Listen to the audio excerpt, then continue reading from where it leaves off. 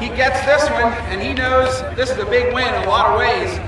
Lance Dewease, you started up front tonight. We kind of changed this system. You started there. It was the second row, I believe, the third row. Was there a question in your mind from the start? Yeah, we didn't have a very good race car. So we were pretty good on those starts, and a couple guys weren't using their hands really well there. So, we made a couple mistakes and helped us out. But hey, we got here. That's all that matters. We'll go work on the race car after this. You had a bird's eye view for two different spins in front of the leaders there. You were kind of just sitting there and watching it all happen. Well, the guy that spun up here and 1 and 2 out high, I was clear of him, no problem, but then he just turned left and decided to drive across the track. And I thought I was going to hit him, but I didn't. And I was just hoping nobody else would. These guys have to remember, there's a big difference in pace between the guys up front and the guys in the back. When they do something like that, they know you have to realize there's people coming hard.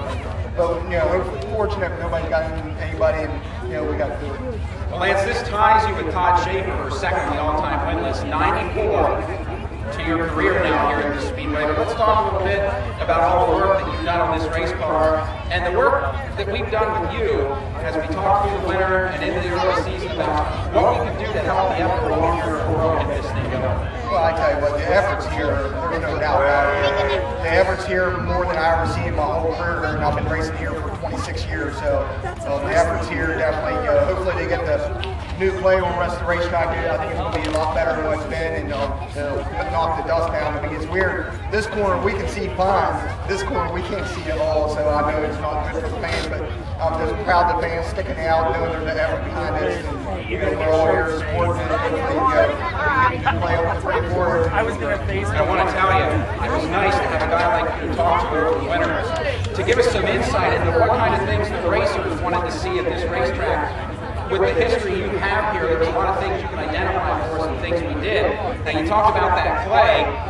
We're seeing something here at this racetrack now the last couple of weeks. We're seeing black slick develop through 1 and 2, and that's something that provides oftentimes for a lot of passing on racing circuits. Yeah, you can't have like early in the year, they were making the place so wet to try to control the dust. You couldn't race on it, you couldn't pass on it, it just wasn't no good. They're doing their best to try and control the dust, but you can't fix junk by water. It just don't work that way. Everybody can see how this corner's been the last 3 times. It's been slick, but there's no dust in it. Hopefully that corner of the straightaway will get like that once it gets into play. The effort's here, like I said, everybody's doing a wonderful job. The whole track, they work twice as hard at Speedway we race at, but they put the effort forward, and that's what we would like to see. There in the middle of the race, when you got that black slick, I could see you start moving around. You roll the wing back a little bit there. Yeah, our race car wasn't no good.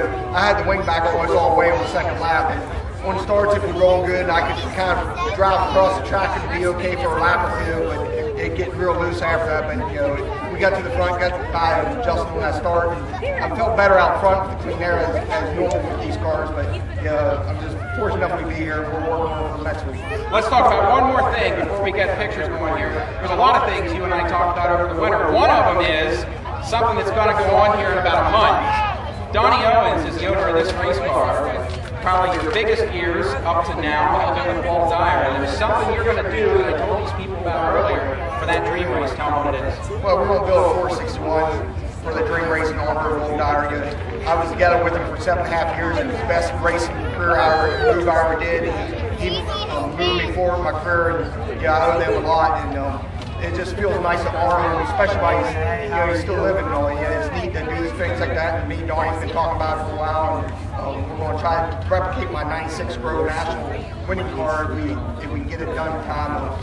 So we got a lot of work to do next month, but we're going to try to do it. Well, we appreciate your support. Lance, we're going to bring Dick Allman in to draw the winning 50-50 number over $900.